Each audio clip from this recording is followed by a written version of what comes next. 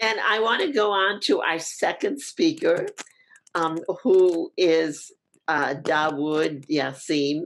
And I have a little information about him. He spent 5 summers teaching Arabic language at the Zaytuna Summer Arabic Intensive.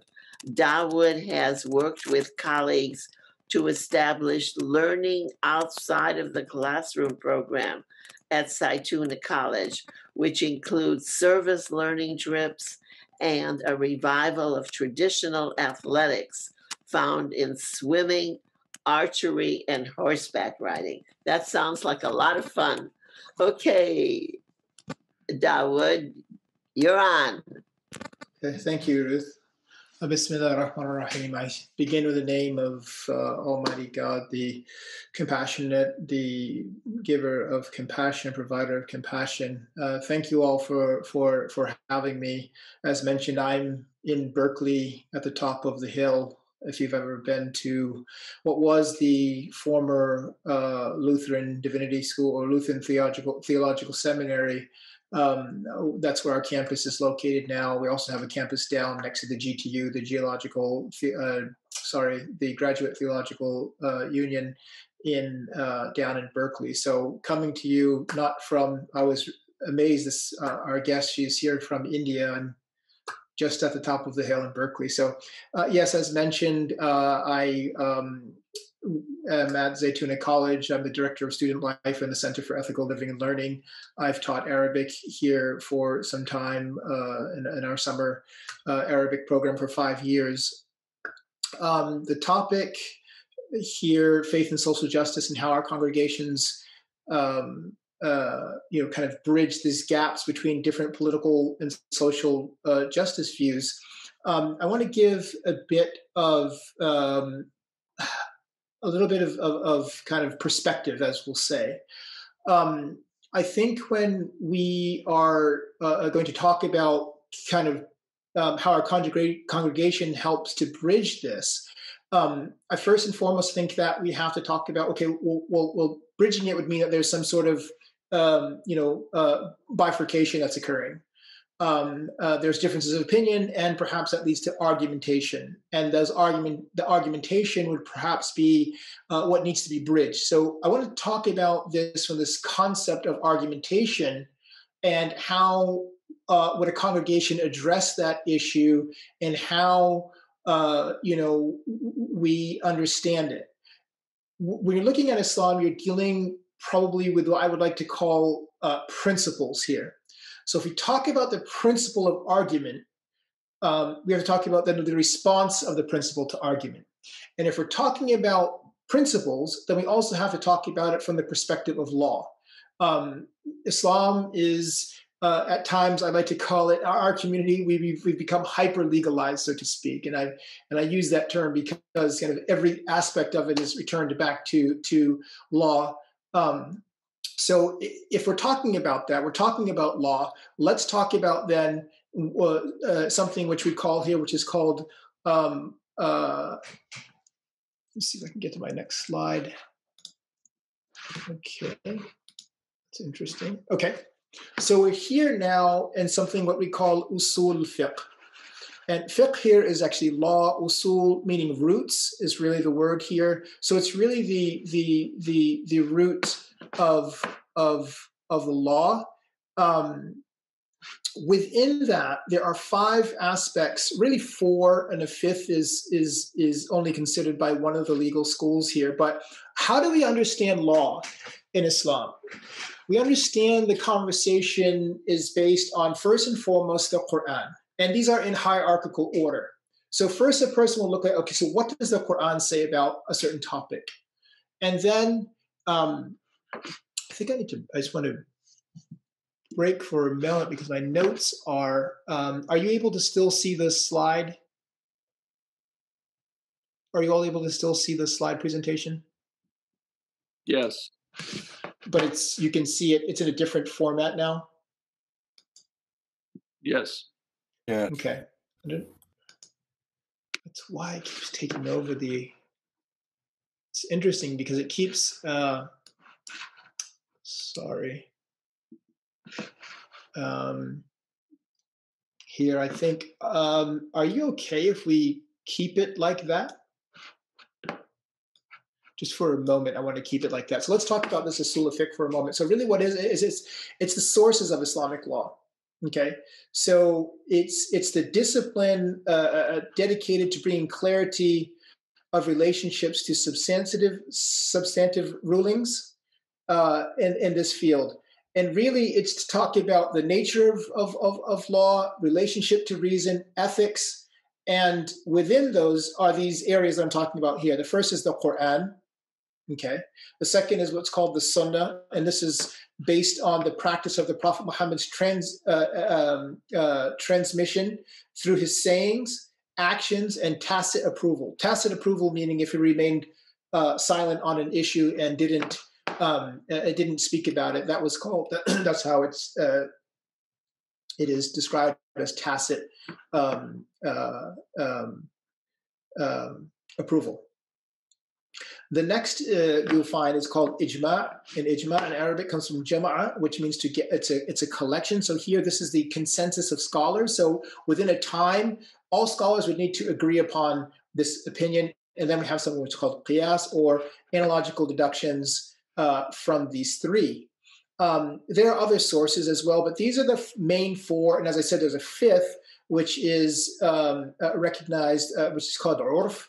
And this is something here, it's pretty much knowledge of a given society. So why is this important to talk about, social justice issues and issues of politics and other things such as this? The reason why I wanted to mention this is because when you begin to talk about what's happening in the communities, many of the Muslim communities are have an imam, which would be kind of the equivalent to the leader of the community, so to speak. And in a lot of mosques, you find that those leaders are foreign born and trained. And many of the mosques are, will have a congregation that is immigrant based. So I say that because many then of the rulings that we're talking about with regard to issues of social justice or issues of politics are returned back to scholars who don't live in the US and are making rulings based on these categories, and then these kind of work their way into the community. Okay, so that's why I wanted to kind of just give us a little background of, how we might find, the conversation moving inside of the communities. Okay. Now, what you do have happening as of late, for example, myself, I'm a convert to the religion, but I spent almost 10 years living in the Middle East studying Islamic law, Arabic, and spirituality, amongst other things. So you have now indigenous community members who are going abroad, learning Islam, coming back, and then assuming positions of leadership within the community, where that wasn't the case in the past. Okay, and so you have whatever type of one thing I think is very important about what I said as well with regard to those types of rulings that are being issued here is that the political tension that's existed between American foreign policy and Muslim countries historically has also influenced this scholarly class as well too. And again, now whether that is religious or it's political, that's an entirely different conversation. So if we were to look at this idea of, how does our congregation deal with these, two sides of a position, let's move to that, for example. So in the Quran, how does your congregation bridge the difference? Okay, so someone would ask then, okay, so what does the Quran have to say about it? Okay, so here, this is a verse, chapter 16, verse 125. O Prophet, call people to the way of your Lord with wisdom and good teaching. argue with them in the most courteous way. For your Lord knows best who is strayed from his way and who is rightly guided. Believers, argue only in the best way with the people of the book. This is referring to those of Abrahamic faiths, and not that it excludes others, but this is the context in which this verse is revealed in, except for those who act unjustly, meaning that you would respond to them not in a way that is not in the best way, but if they are kind of aggressing towards you, it may require a different response, right? Say to them, we believe in what was revealed to us and what was revealed to you. Our God and your God are the same, and we are devoted to him. And then another verse in the Quran, and say, are our gods better? This is a rhetorical question that's being asked here. They raise not the objection save to argument, nay, but they are contentious folk. So the idea that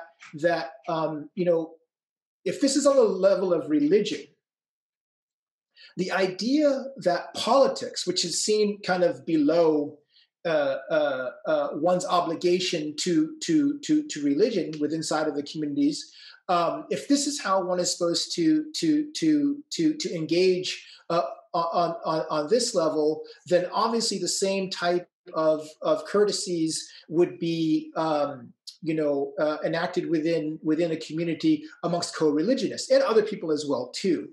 And I say that because right now you are seeing some shifts that are occurring within inside of the Muslim community. You talked about, Gaurav, you spoke about Hindus being blue, or perhaps the bluest of all. Muslims are quite blue as well. I think, up until this election, about 26% of Muslims, and it was 17, then it went 26, and now it's up to 35, are actually Republican. So you're talking that you had 83%, and then 74%, and now at about 65% that are Democrat. Now, the issue that I think happens with points of contention within a progressive position of the left is that you have contentious social positions that oppose legal teaching. So for example, or religious teaching. So abortion, for example, would be something. So you might have a Muslim who is democratic leaning, but yet is going to oppose abortion, right? Because now this is something that is not permitted within Islam. There are exceptions to it when there is permissibility in it, but as a blanket kind of a position, Islam does not condone abortion. So again, this is now something that you would find, and now I brought it back to religion because the idea is that even if you disagree on this point, this is the basis, this is the principle in what you need to return to, because this is what God is legislating to you through the Quran. So many of the types of disputation or it's really a reminding of people of what are the principles, the foundational principles that we stand on as a community. And I think that for the most part, people have been good about that. Now, one of the things that I'll say that I think really, kind of this affiliation, we're talking about Democrat and Republican, I don't see that type of political loyalty kind of over or eclipsing one's status and position and affiliation within religion.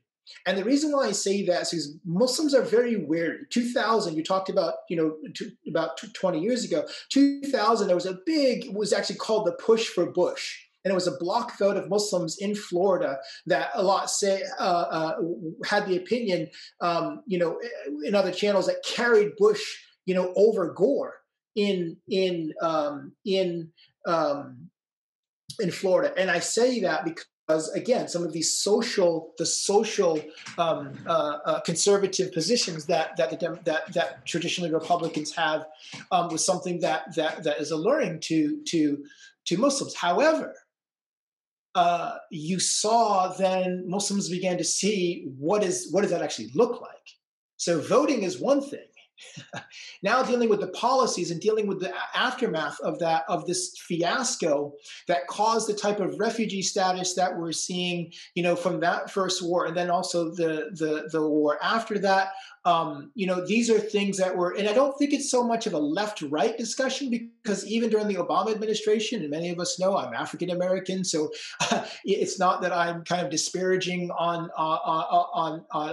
President Obama on anything regarding race or anything such as this, but policies that were absolutely detrimental to the Muslim community as well, in terms of the continuation of war, the types of bombing campaigns that still continued, assassinations, other things such as this that were happening. We'll leave that discussion for another time. But I just want to say that when Muslims look at that, they're not looking to stand behind the party with loyalty, saying that, yeah, that's okay, we can kind of go through these things, because they contradict our position without standing in front of God ultimately. So I'm just going to go through two more things here. So we talked about the Quran. The next thing, the Sunnah, actions of the Prophet Muhammad, peace and blessings be upon him. And this is where, also with the former speaker, he was just saying that, within inside of the community, you might not find that people are kind of at each other's throats or other things such as that, because again, you're constantly being reminded of the principles. And again, so here are some principles here, right? No people go astray after being guided, except for that they indulge in argument. So again, this type of divisiveness that we're realizing now, I don't really see that. It is happening to some degree, and I think it's more so of shock, that people are shocked that Muslims could be supporting Trump, or that Muslims could be, and I think that's more of what the response is, rather than this kind of rooted, deep historical division that has played out here. Another thing the Prophet Muhammad has said here, peace and blessings be upon him, I guarantee a house on the outskirts of paradise for one who abandons arguments, even if he is right. So here, it's not about this position of who's right and dominating, asserting some sort of power. The idea is that we want to have amicable relationships with everyone. And I think this is something right now that so many of us can take heed to, right? In the time that we're in right now. And again, just we're kind of short on time, and actually I had planned to be out at 6. I have to meet my daughter at Trader Joe's. But anyway, just talking about this idea of some social justice and political views here. Really, I think that when we talk about this idea of social justice or political views, that if we talked about a kind of vertical access, that for the most part, Muslims are going to agree on that vertical access. But it's really when we begin to talk about the horizontal access, when we're talking about, rights of others, or the subjects that, a previous speaker was talking about. This is something that I think that the discourse, for the most part, has been tolerable, we'll say, because again, we have this idea that these are worldly affairs. And not to dismiss this in some sort of, we only live for the next world, which is true, but we actually have to live in this world. And what you will find as well, too, is that Muslims living in these lands here, is that Islamic law will say something, but we're also bound by the laws of that land. Now, whether I accept those laws or not, meaning, meaning that one has to accept them, obviously, as the laws of the land. What I mean by that is whether I personally accept that the position that those laws are. For marijuana, for example, would be another one, right? Legalization of marijuana. This is something that's prohibited within Islam. So again, I have to respect it because it's the law of the land in which I live in. But personally, I don't have to accept that. And I think that's the place where there's kind of this understanding that, yes, we can discuss these, we can disagree, we can be opposed to each other, but at the end of the day, there's a higher reality that all of us have to engage in, and I think that's something which keeps the discourse quite civil within our community. And so that's what I wanted to share. And again, as I said, I know we're sorry that we're short on time and kind of, rush through this a little bit, but then I'll just, leave you with this for a few questions that we can take. But I just say to you, Assalamu alaikum, which means peace be upon all of you. Okay. If there are questions for Imam Yasin, raise your hands. We get to the, Yeah, can you, yeah. There we go. Okay, Christopher has a question. Can go. Christopher. You're muted. Yeah, okay, there we are. Yeah, okay, appreciate the talk. Having been a person who has been on the UC Berkeley campus over the last about 3 or 4 years, yeah, I have kind of an interesting perspective on this. And I do find it interesting the movement toward more toward the Republican side. And I was not aware that it happened that much. I'm wondering if a lot of that has to do with the fact that Muslims are reacting to a kind of increasingly militant secularism that we're seeing from the Democratic side. Because I really saw this very directly at Berkeley a couple of years ago when there was a Christian member of the student senate there who really came under very heavy attack simply for expressing her biblical convictions about marriage between a man and a woman and God creating us male and female. So, and we had some Muslims actually that we were kind of supporting this lady there. And we had some Muslims kind of join us too, which was neat to see. I wonder how, whether we'll see more of that. And I kind of hope that we will, because I think the threat of secularism is a serious threat to people from the standpoint of religious freedom. It'll affect Muslims as well as Christians and others. Yeah, I'm sure, Christopher, thank you. That's a great point, and I do think that there is absolute truth in that. Now, whether I think what happens is that there's kind of there's a rational kind of discourse that's taking place that's saying that, look, if we keep pushing this thing forward and forward and forward and forward and relegating religion to a public space, is this the party that we want to have affiliation with, where one can have no conviction that's in opposition to any of these positions, and then they intrude upon one's personal space as well too. I have a friend who is a faculty member. Well, he is, but his wife is finishing up her PhD at UC Berkeley as well too, and she's just talking about this, almost like how difficult it is to actually use the restroom now in a way that just feels comfortable to her. But if you bring that up now, it's like you need to be checked, have your intellectual capacity checked, and other aspects of your ability to live in modern society checked. Now the fear is that, okay, well, now you're going to run into a Republican party, which is racist, which is anti-Muslim, which is many things that are said about that. Personally, I don't think that that's true, right? But I think that that's the fear that is kind of being pushed, to ensure that this kind of, and again, I'm not from here. I'm from the East Coast, right? So this is all new to me in terms of the California. Meaning, I've been here for 8 years, but in terms of the kind of the left progressive agenda, obviously Massachusetts is similar. But I'd have to say that we're definitely the child, and California is the parent in terms of how liberal politics is played out here on a state level. So I think there's absolute truth to what you're saying, and I think if we continue moving into this kind of aggressive, which I would even call this aggressive, secularism, and this aggressive, atheism that is a part of it, that more and more Muslims will begin to move away from this progressive, and I think that is a driving factor in that, with some of the social conservative positions that I talked about as well too, around drugs and abortion and gender and other things such as this. Where is that? Rashima?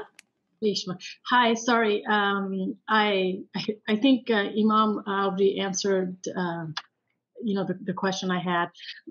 I was going to just say that, I've lived here a long time, and Muslims used to be more Republican back in, like my dad. back in the 90s because they believed in the small government and family values. They kind of were. I think the great promise of America is that we should be able to live and let live.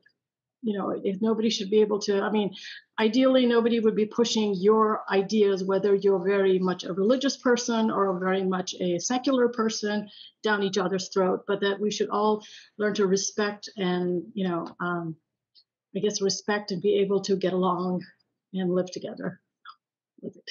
Okay. I have a question. One of the statements that you had talked about not arguing, that argument was not a good thing. And I wondered about how do you feel about people having debates on, for example, if one person is more democratic in their philosophy and the other is more Republican, is it okay in your religion to debate? Yes, 100%. And I wanted to, hopefully bring some clarity to that. It's not the fact that even that argumentation wouldn't happen. What it's saying is don't let it move to a place of divisiveness, and don't let it move to a place where there's enmity, and don't let it be a place where, people are taking up arms against each other over this, right? Or these, that's more of what it's talking about. Absolutely. And it's actually because this is what we think about, is that war really is, in conflict, is the inability for people to actually argue. Right, so there's this level of frustration then that occurs because you actually are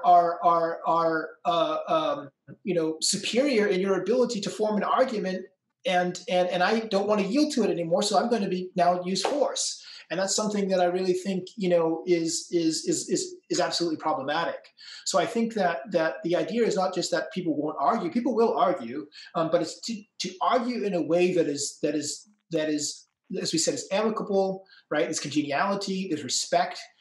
Even if I differ with your opinion, I respect you as a human being and your intellectual, like what you used from your logic, from your rhetoric, to formulate the idea and then to express it, whether written or spoken or whatever that is. I could disagree with it 100%.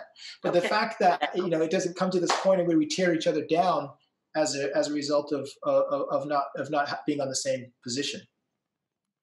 That's very helpful. So, are there any more questions? We have 6 more minutes before 6:15.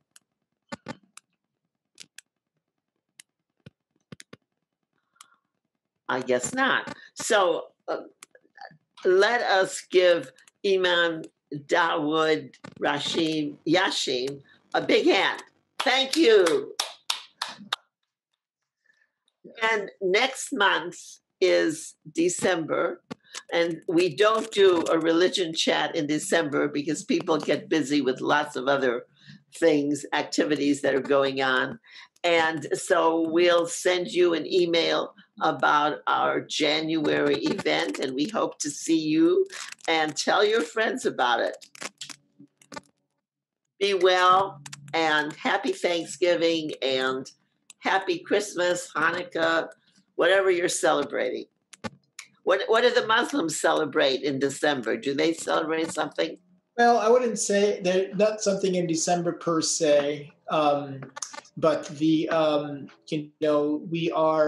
would just say that the beginning of each month is quite an event for us, in that it is the birth of the new moon is something that's really powerful, and so so it's interesting that he was that Gaurav, forgive my mispronunciation, but he talked about Diwali and this festival of light, but it is something that there's a special prayers for that.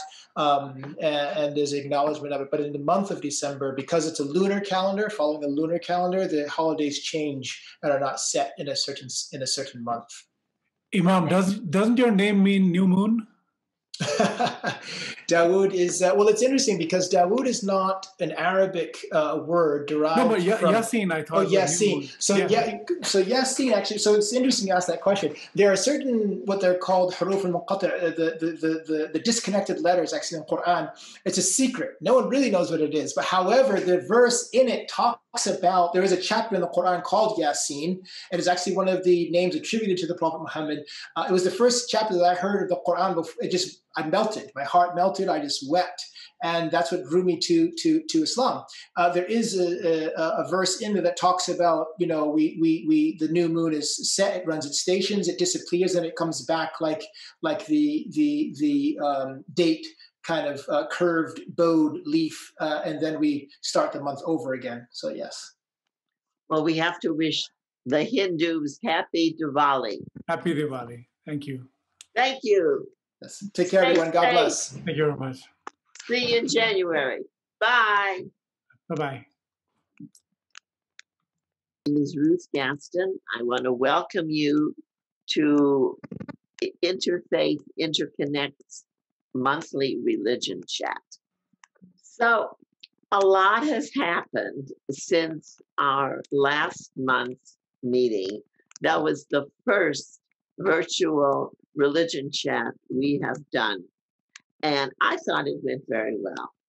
But in the meantime, we have had a national election.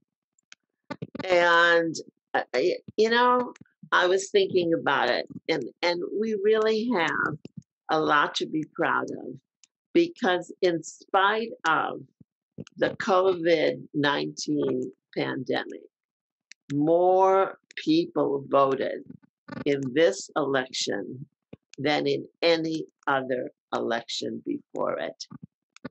Democracy is in full force. However, sadly, we still have great divisions in our country. And so I was thinking about what I wanted to say, and I just want to say that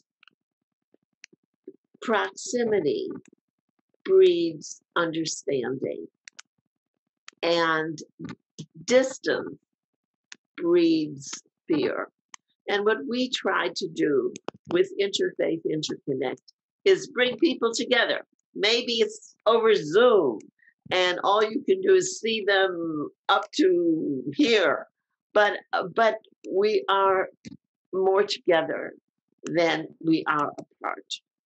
Which brings me to reading our mission statement: to enrich, inform, and educate ourselves and others about the great diversity of faiths and cultures in our valley.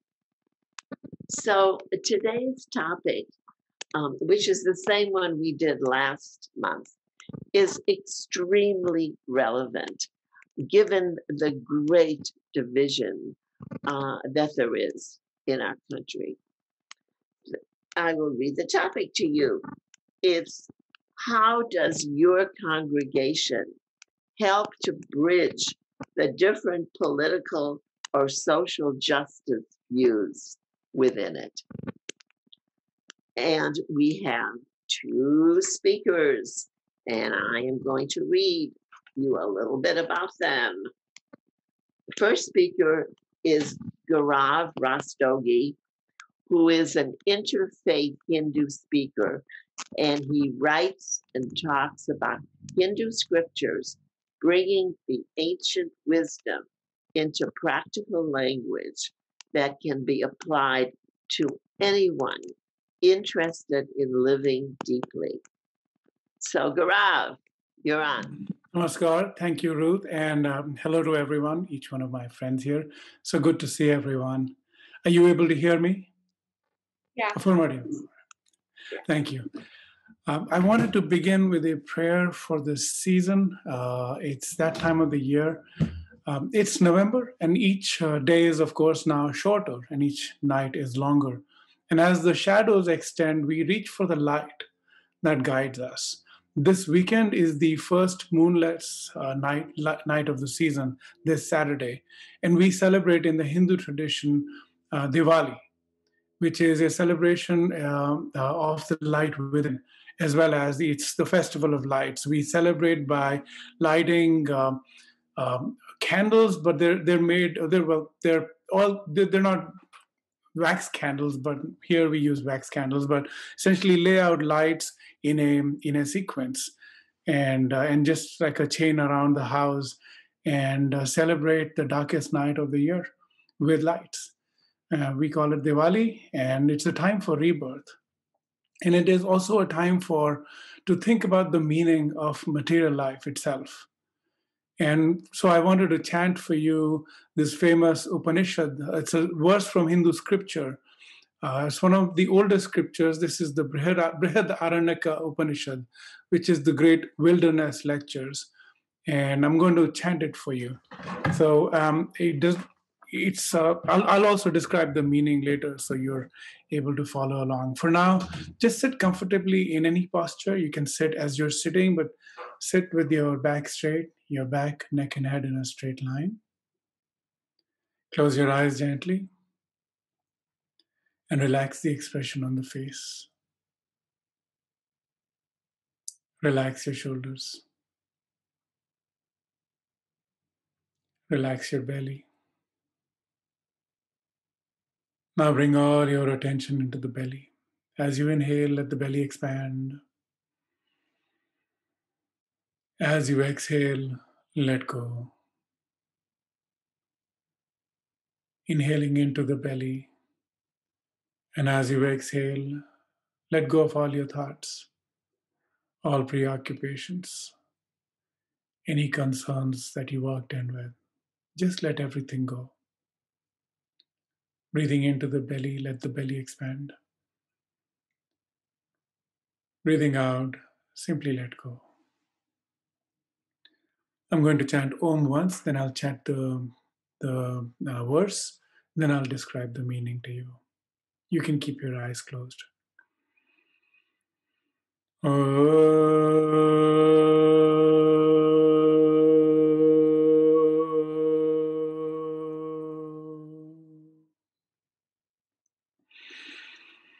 Asato ma satgamaya tamaso ma jyotirgamaya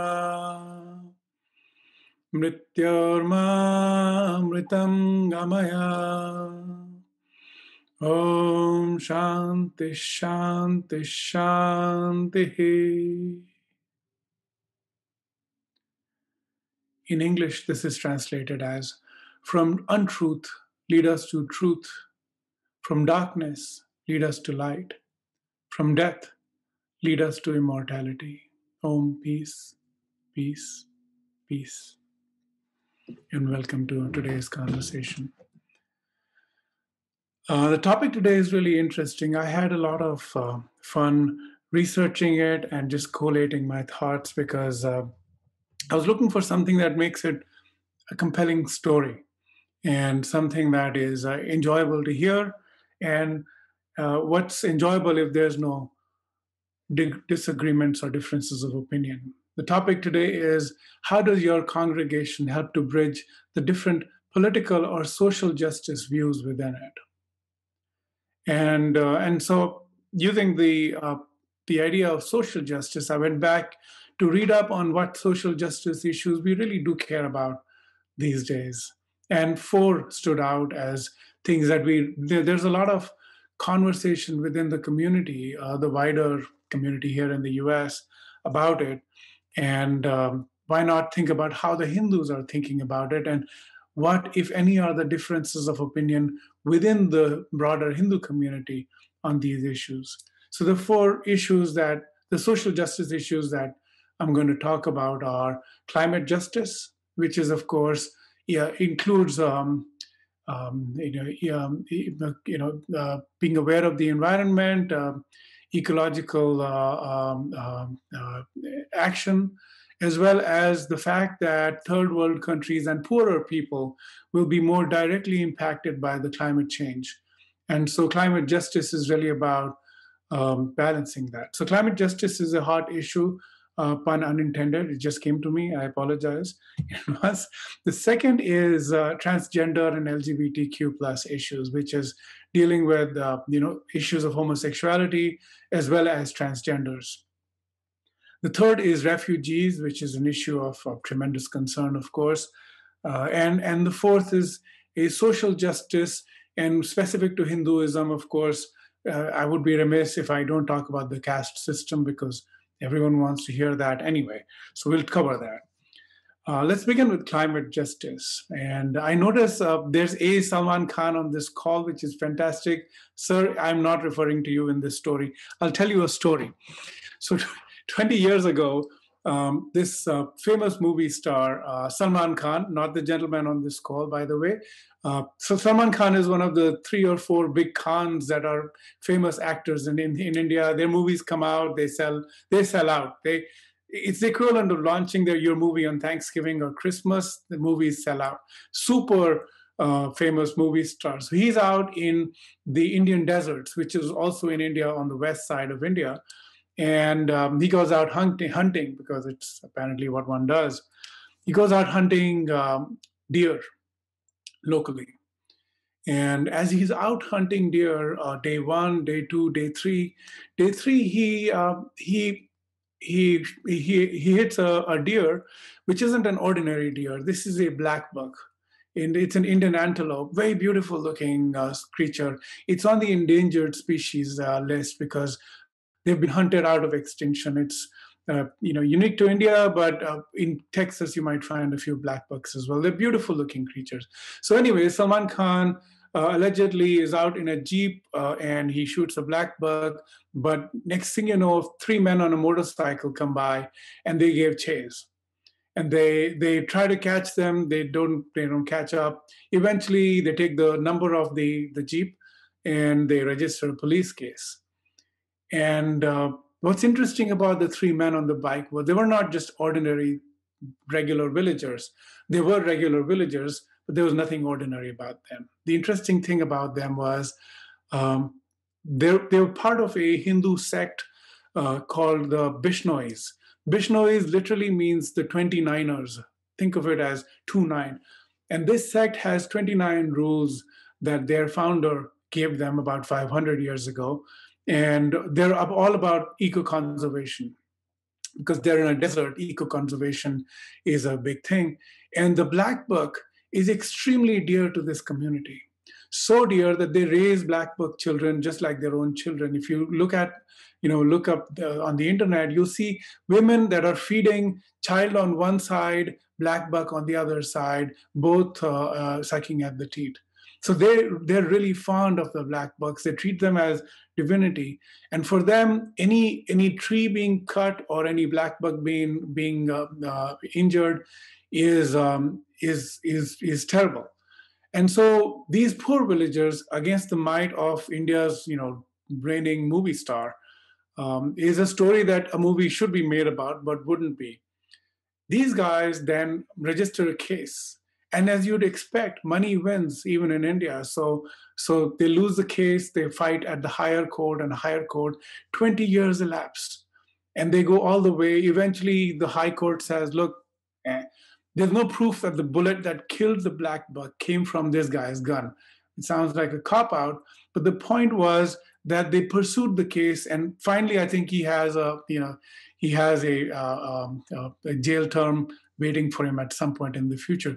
The point is, there is a sect of Hinduism that actually is a very strong eco-conservationist, but they're not alone. There's another community in the northern parts of India where, if you've heard the term tree hugger originally comes from these people where the mountains were being eroded, the forests were being cut. And a company that makes tennis rackets in the 1970s for sale here had a contract to cut 300 trees. And the women in this community decided, we're not having any of this. So they tie themselves to the trees. So it's called Chipko Andolan. And there are these very moving pictures of poor village women who are essentially tied to the tree because they're not going to let the trees get cut. The trees did not get cut. The movement and the trees both survived. And ecofeminism is a big deal in that. But neither of these are actually unique to some quirky sects of poor Hindu people at all. Hindus in general tend to be eco-conservationist. When we do our prayers, we we tend to pray to all the five elements. And in that sense, there's a very active interest in eco-conservation. And so within the Hindu community on the social justice issues, there's really not much range of differences of opinion where one sect says, drill baby drill, and the other sect says, no cutting trees. Generally speaking, Hindus tend to be on the progressive end of the eco-conservation side when it comes to protecting the environment. So that's one story which I thought was interesting. Let's talk about homosexuality. So it turns out India and a lot of British colonies inherited British common law and British law in general. So if you look up Section 377, it's common to all these countries where all their civic laws have a Section 377, which in the 1800s, Victorian morality, of course, they outlawed homosexuality. And the same here, Victorian morality is all over. And in 2018, the courts finally struck down this as being illegal, and because it's, of course, illogical. So the decriminalization of homosexual relations is a very touchy subject. And I remember, and by the way, everything that you do with the Hindus, thanks to the overwhelming impact of Bollywood, the coping mechanism for everything in India is that you make a movie about it. So there used to be movies poking fun at homosexuality in a light. These are rom-coms or bro-coms in the sense that it's just the nudge, wink kind of thing. So when this outlawing, when the Section 377 was canceled, the way the Hindu community reacted was a lot of silence. The religious community wasn't putting out edicts saying, no, this is ridiculous, it's a crime against God. There's none of that system in the Hindu tradition. There's been a lot of acceptance. And of course, as you'd expect, a coping mechanism is, now there are other comedy movies made about homosexuality, but in a different way, not the nudge, wink of 20 years ago. There is some controversy within the Hindu tradition, quasi-controversy, on whether the marriage itself is something that should be done in a religious framework or a civil framework. And some people say that there's no need for a religious framework for marriage because that's to have children. You should have a marriage for civil, for property rights and insurance purposes and so on. That's all legit, but on the religious side, it's probably not required because you're not going to have kids from that union. You can, of course, adopt. So within the Hindu tradition on homosexuality, there has been broader acceptance. On LGBTQ+, that's quite interesting because Hinduism in general has been non-binary from the inception. So we do recognize a third gender. We've always recognized a third gender. And what's happened now is, as we're letting go of the British sort of Victorian era rules and laws, there's a broader acceptance of third gender people within the Hindu community. In fact, recently, one of the states in India launched a metro station, which is now called Rainbow Station. And it's celebrating the third gender. And there's a whole university that's been created just for people that are of the third gender, because previously they were not able to get jobs or they were not able to get education and employment. So in general, there's acceptance of homosexuality as well as LGBTQ+ issues. There's, of course, cultural pushback, as you can well imagine, that culturally it's not accepted, but younger, more modern people are accepting of it. And it's there's no religious sort of problem with it in that sense. So let's come to the next issue, which is the issue of refugees, which isn't a modern issue by any means.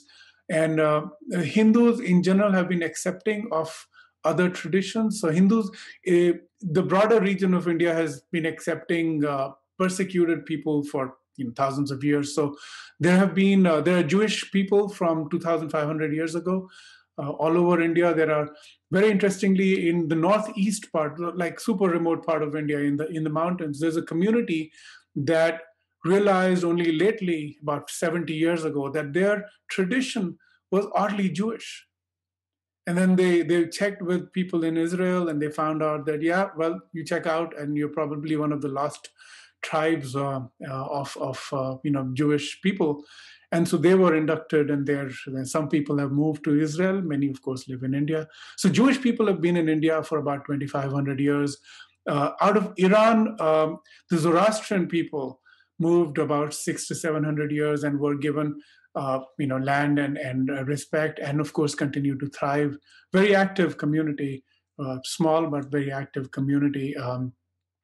The St. Thomas, of course, the Downton Thomas, St. Thomas is quite interesting. The early Christians in India trace back to St. Thomas and his ministry. So they're Syrian Christians, and they've been around for 2,000 years as well. So in general, there's a broad acceptance of refugees in the Indian tradition.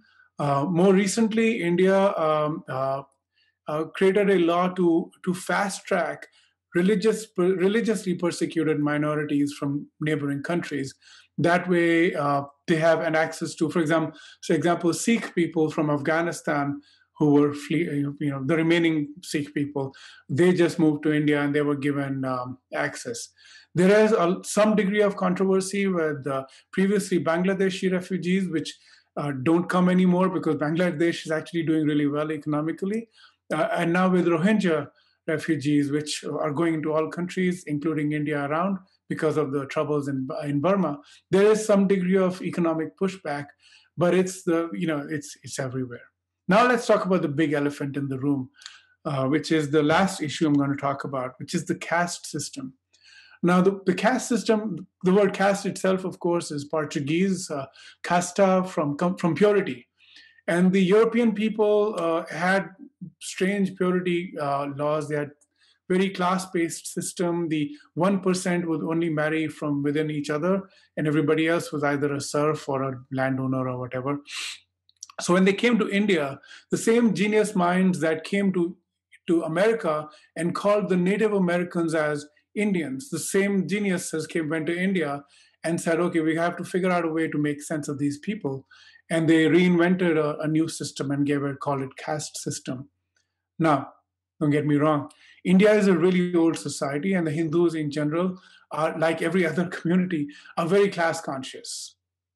Add to it the occupational tradition, which is within the community.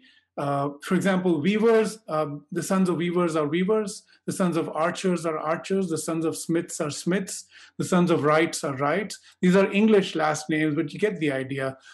Occupational communities tended to pass their occupation down. And if your community is lower in the social pecking order, then there's a lot of social order issues that come out of that.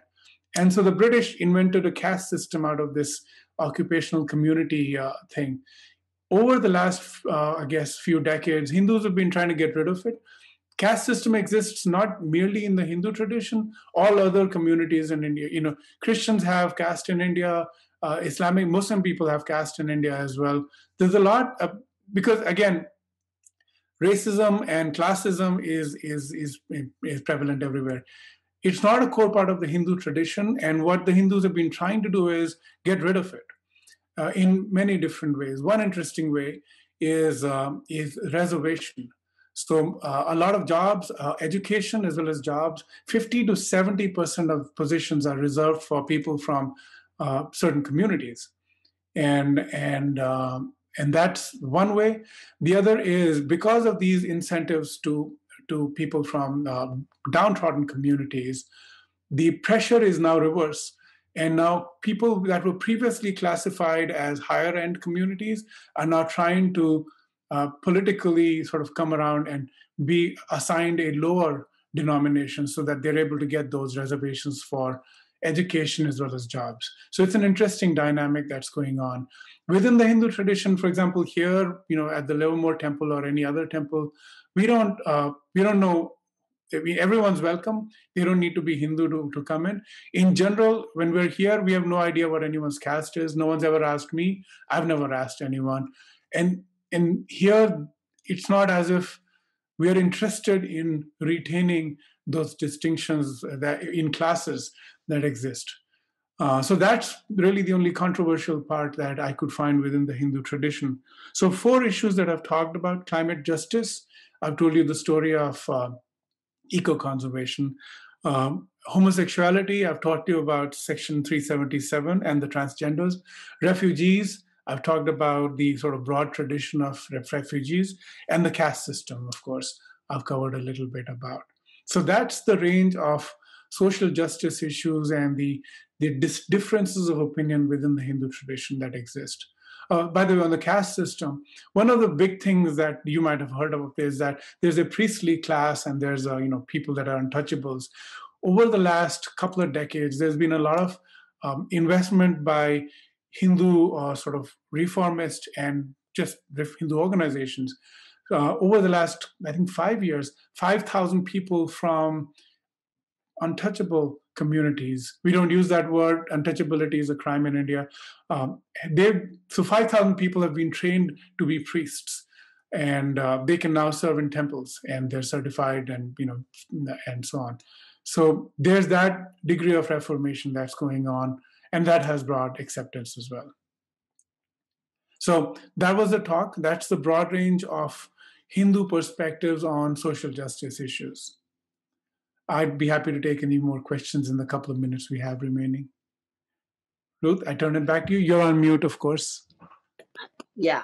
Am I not on mute now? Yes. Okay, good. So, questions for Gaurav. Just raise your hand on the chat and we'll call on you. So we have to get back to all the people, right? Yeah.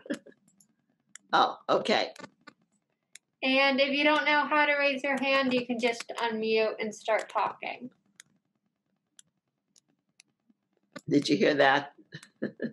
Yeah, we got that.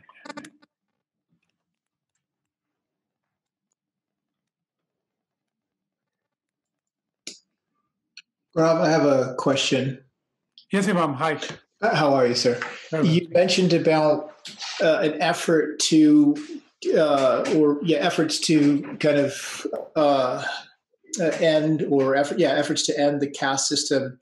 What does end goal look like in that, right? So it's one as it, right? So we talk about a teleos, right? So at the end, what would that look like? What would it bring India to as a country? And you mentioned that from the Portuguese roots. Is it solely from that, or is there an aspect? I think you did say that there is also a kind of a class system that exists inside of the hierarchical system that exists inside of Hinduism as well too. Correct? Sure. Yeah. So what's happening now is so there's a lot of course, vote bank politics. That India is a thriving democracy, and the interesting thing there is there's been a lot of vote banking where you make a little Venn diagram, then you make a smaller circle, then you own that circle. Then somebody else makes a yet smaller circle inside. So there's a lot of social justice issues that masquerade or that are overwhelmed by these vote bank politics. And the big drive there is you can't really govern by vote banking. Smaller bits. You're going to have to look for issues that everyone's interested in. So politically, what I see happening is there's been a drive to create broader platforms around the economy, for example. So India's made, 120 million, 110 million toilets because people didn't have toilets, for example.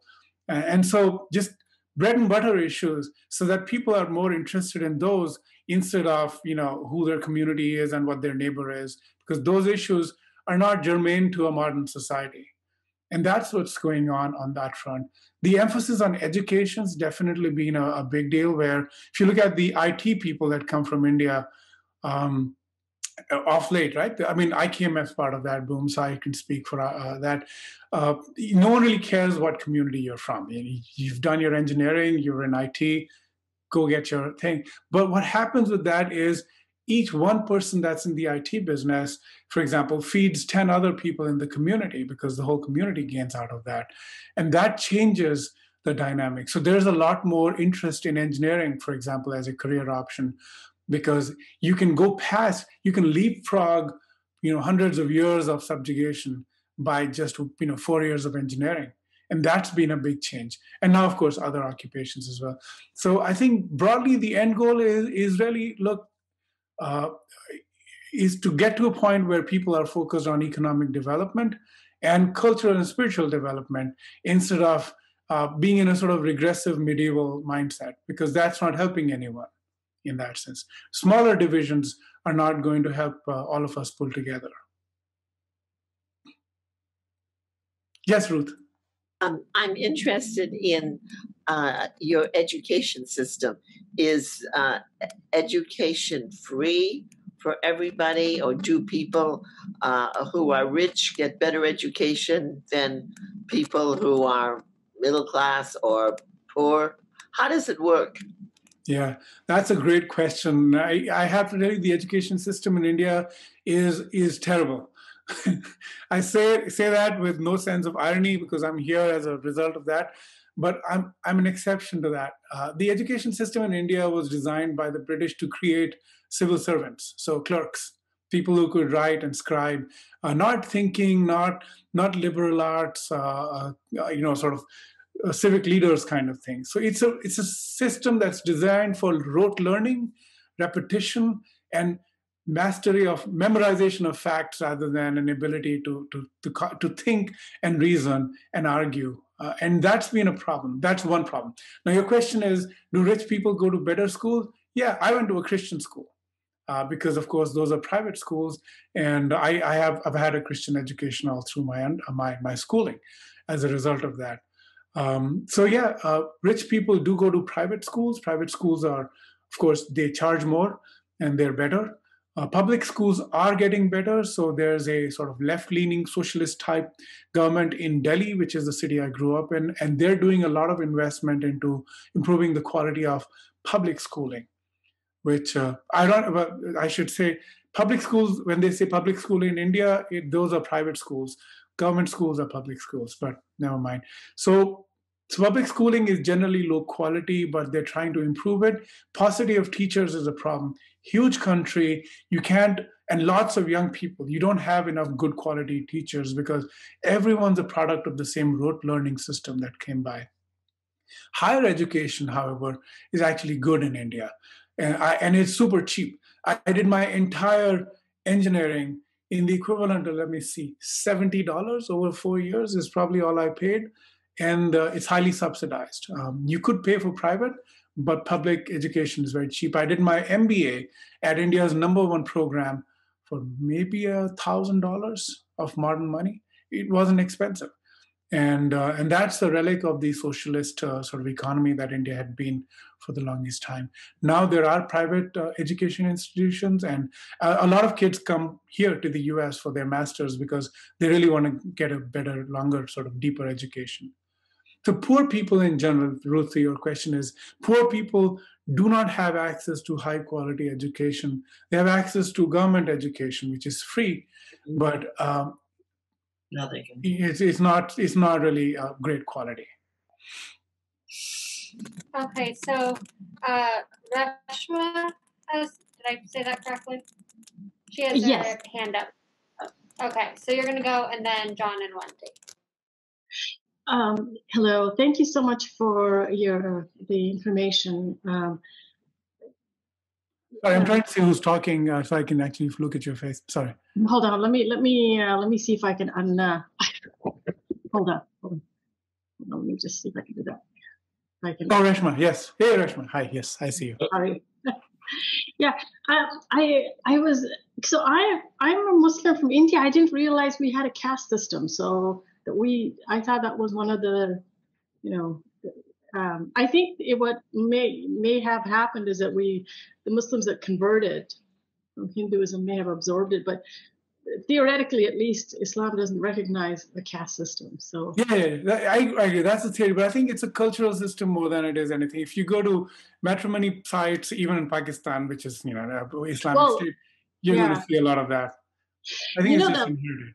Yeah, it's a really racism because usually when you go to matrimony sites, it's usually, are you fair and slim and whatnot. Totally, yeah. Yeah, and for example, if you speak English in India with a particular accent, then you're higher order human than someone who speaks with an accent, because then you're, a lesser species of humanity, I guess.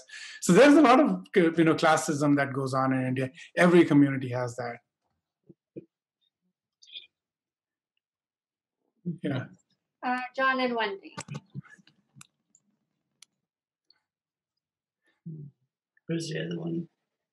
There I am. Okay, I'm back. I got down to mute. So my question is, all this is wonderful, and thank you very much for all this information. My question is more on a microcosm level, within my own congregation, we have I'm an Episcopalian Christian. We have quite some very big differences politically, and maybe even faith-wise.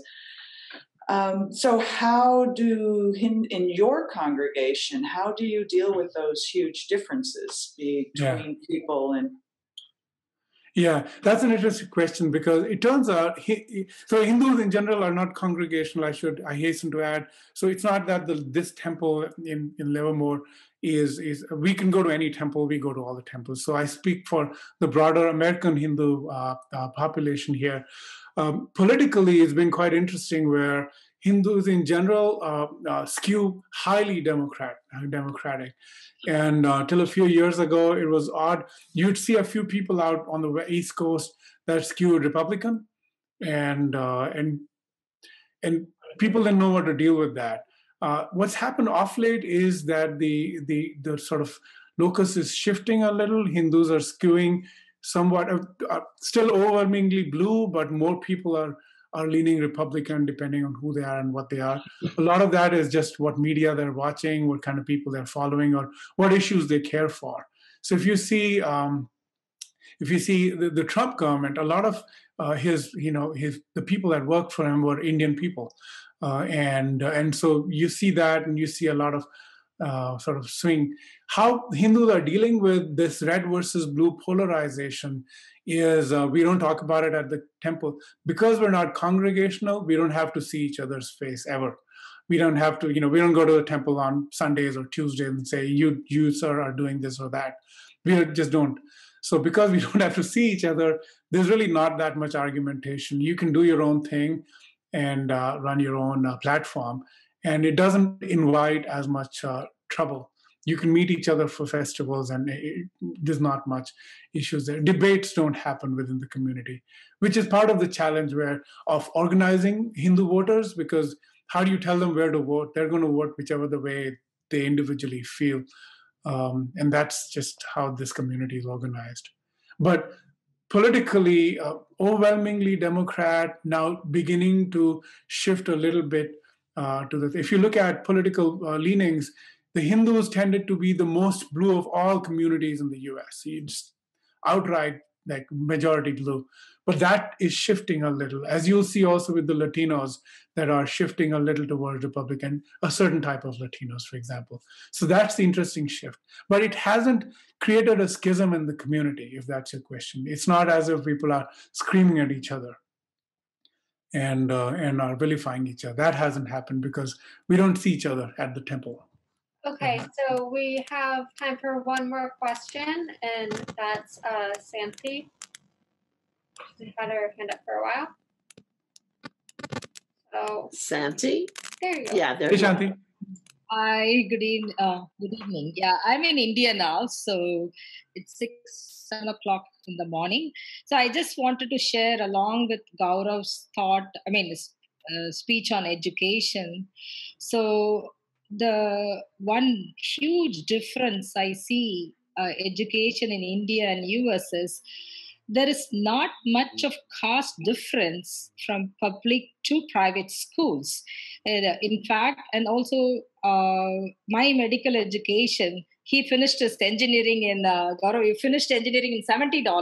My whole medical education finished in $200 versus $350,000 in US, right? So we came to improve my skills, I came abroad, but I'm back to India to serve my community also here.